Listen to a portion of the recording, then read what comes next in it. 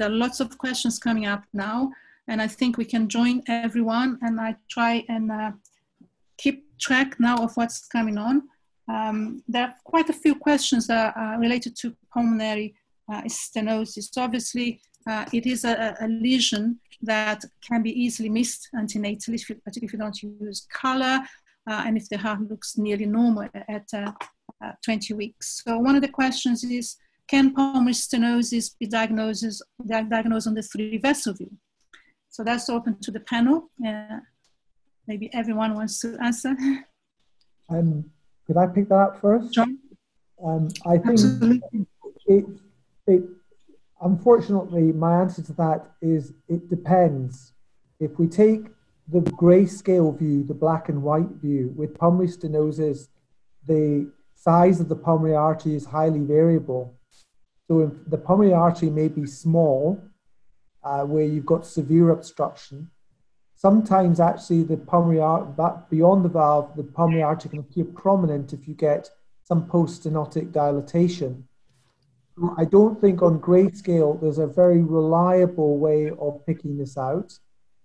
If you are looking fully, you should use color flow Doppler to see aliasing of flow across the pulmonary valve, supplemented by measuring the velocity. And in addition, you may get a clue by looking at whether there is antegrade or retrograde flow in the duct, because if there is severe pulmonary valve stenosis, you will begin to see retrograde flow in the duct.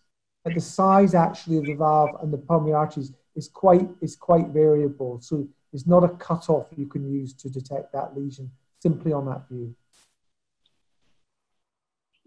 Any other views on the subject of pulmonary stenosis on the three-vessel view? That will lead me to another question is, do you measure the pulmonary artery and the aorta on the three-vessel view as a kind of routine measurement for anyone in the panel? I don't do it. I just look at them by eyeballing, and measuring I do at the valve level. But if you are uncertain, you could do it. But if you have a lot of experience, I don't think you should measure it in the three-vessel view. So I'll be controversial and say we do. A part of our policy is when they come to us, we will measure the three-vessel view. We'll measure at least the size of the distal aortic arch, just to document that that is within normal limits. It's not so difficult. The machines have got the Z-scores already built in, so as you make the measurements, it'll come up and tell you whether the measure is average or whether this is bigger or smaller than it should be. But at a minimum, we would do the distal aortic arch and very often the duct in the same view. So we've got the comparison of the two. I do agree with Monique that if it looks plumb normal, it really does look normal in experienced hands. Is there a huge additional value from making that measurement? Well, you could question that, but we do it as part of our routine.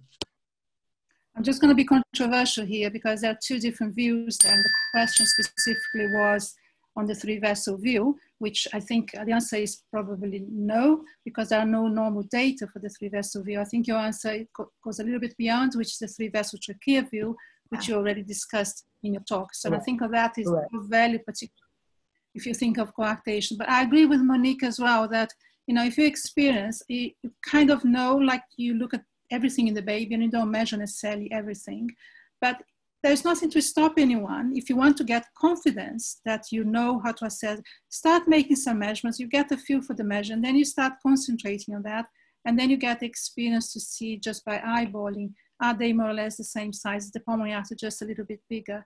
And if you're in doubt if it's very big, there are Z-scores for the main pulmonary artery, so you can see if that falls within the normal range or not. But I personally don't measure it routinely, only if the pulmonary artery looks dilated, usually not too small, dilated. Now I'm going to keep. Jade, yes, please. No, it's just it's the same. I mean, I agree with you and Monique. So we don't do as per routine, only when you have some questions that we're not sure about the discrepancy between them.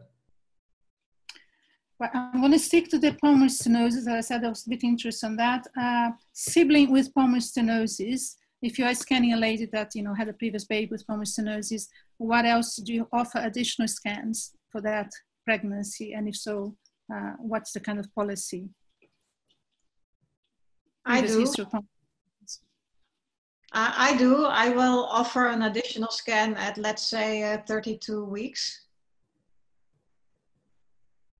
I do as well, around 32, 34 weeks. John? We do as well. We're in agreement, sadly. We are all in agreement with that. Yeah, no controversy there. I think, you know, not just for aortic history of pulmonary stenosis, but history of aortic stenosis and coarctation in our policy is to do a late scan. Usually it's just for reassurance of the family, because if you don't see really in details can match. But pulmonary stenosis is a bit tricky. Sometimes, you know, you do come across something that manifests a little bit later more than the aortic stenosis, I think. So no questions on that. Can I just add one thing? I'm actually going to ask Monique one thing. Because we are, I mean, myself and Monique, we are fetal medicine specialists, and you and John are cardiologists. So when you say that you offer an extra scan, means that you are offering an extra fetal echocardiology scan. Yes. And when we say that we are offering another scan, means that we are offering people can understand that we are simply offering a third trimester scan. So we are talking about offering a fetal echocardiography scan, isn't it? Yes. Correct. Because, and I think now some of these cases, the previous history might have been a postnatal diagnosis of critical pulmonary stenosis, for example, that was missed at 20 weeks. So I think it's more for anxiety of the family, so they know that, you know, nothing's going to develop during the pregnancy. So most of the time it is a reassuring, but it is a fetal echo where you remeasure the velocities across the pulmonary valve or the aortic valve, or reassess the coarctation if that's the case. A population that is specific at risk for pulmonary stenosis are TTTS fetuses that were treated for monochorionic twins that were treated for TTTS, and then you can see the development of pulmonary stenosis even much later in pregnancy. Correct. Now there's one specific question for Monique. It's about the if I understood the question correctly, about the angle of the septum and the left ventricular outflow tract in tetralogy of Fallot, if you think that that angulation is in any way a sign of tetralogy of Fallot.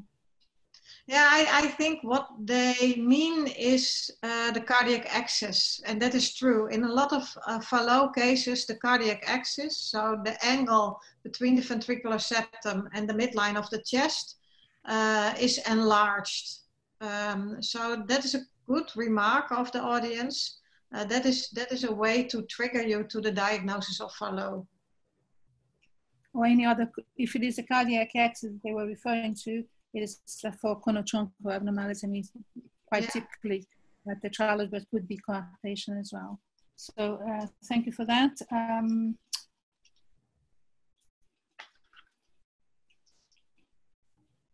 A specific question for John about linear attachment of the AV valves in VSD, but I guess it's saying in atrioventricular septal defect. By linear, normally we expect that the mitral and tricuspid valves are inserted at slightly different level. And when you see a linear attachment, it means the mitral and tricuspid valves are inserted at exactly the same level. Now, in an AVSD, there will be bridging leaflets, so there will be no differential insertion of the valve, which can also give a linear type appearance. Just because the attachment is linear, so there's no different insertion, doesn't make it an AVSD. And that's why I said that in addition to associated defects, if you can get views of the short axis of the valves, that's sometimes challenging. That can help to work out the morphology of the valves. But that's what I mean by linear attachment. It's quite frequently seen in babies with trisomy 21, even without associated actual abnormalities, that there's not a proper differential insertion of the AV valve. And also in conotruncal defects, the differential insertion is less than in normal hearts. That's correct. There's a lot of work from the French group looking at, even without an atrioventricular septal defect, just having a linear attachment. It's very difficult to see the offset in conotruncal, particularly transposition, and also as a marker for chromosomal abnormality, even if you don't have slightly dysplastic valves with the valves more or less at the same level. I think we may have a minute or two to try and browse through a couple of questions. The best way to find a septal defect? Is to look for it. Great, yes. I think it's really dependent on the insonation angle. So you should use different insonation angles for your 4-chamber view and use color Doppler. That would be my advice. And not to stay only in the 4-chamber view, but make a sweep through the whole heart, because you have to realize that the 4-chamber view is only 1 or 2 millimeters of the total septum that you are examining at that time. So move your probe, use color Doppler, and have correct settings of your color Doppler. You should lower the PRF a bit. Yeah, I think the PRF, particularly if you're looking at the apical portion, and from the 4-chamber, you should do a sweep from the back of the heart very slowly until the level of the 4-chamber, and then moving on to the outflow tract. And the PRF lower if you are looking more at the apical portion, the muscular portion, and when you come into the perimembranous areas, maybe increase your PRF because the velocity starts to increase across the left ventricular outflow tract. So a little bit of adjustment of color. But I think the clue is not to stick to just one image, is to do a sweep for the whole septum, because otherwise you're going to miss a ventricular septal defect, both outlets and posterior defects as well. We agree again. Agree, yeah, good. There was another question about, do you advise against assessing the heart if the baby is on their babies are on their side or prone? No. No. No. I think you have to take what you get, and you need to learn to work around the baby. There are actually some things, for example, left ventricular outflow tract, you can see very nicely when the baby is spine up. So it's not true that all views are bad if the baby is spine up. And I think you have to really, move your probe a lot to try and get different angles of insonation. And occasionally, obviously, we need to try and get the baby to move if we can.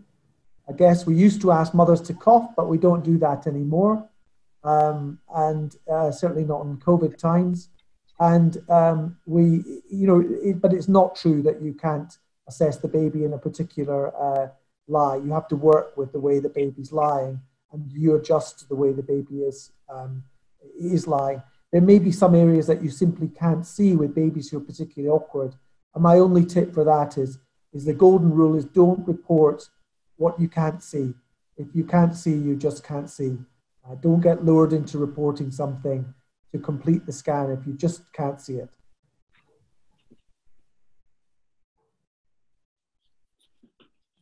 I think if I may, one more question, that's probably for you, John, about what's meant by an unbalanced AVSD. An unbalanced AVSD in the simplest sense is that where the size of the ventricles appears to be markedly unequal. So where either the left ventricle is small or the right ventricle is small. And the implication is that normally we would look for an atrioventricular septal defect to repair the ventricular and atrial components and the valve, but we would be septating the heart back to the two sides of the heart, so to a normal 2-ventricle circulation. If an AVSD is severely unbalanced, that may be impossible, so it may impact on what you say about the longer term prognosis. And equally, so for example, if you see right ventricle dominance and a small left ventricle, if you have normally connected great arteries, then you really need to look for associated lesions like coarctation, for example, in the case of a small left ventricle. Or if there's evidence of heterotaxy, which frequently coexists with unbalanced AVSDs, then you need to look for all the malformations which be associated with isomerism or heterotaxy as part of the complete picture.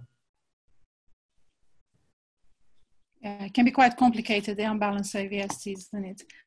So I think we probably, answer quite a lot of the questions, and some of them have been answered directly. I'd like to thank you, all the speakers. Thank you, Canon, again, for organizing these. And I hope the participants, I'm sure the participants would have taken a lot of information from this very good session. Thank you very much again.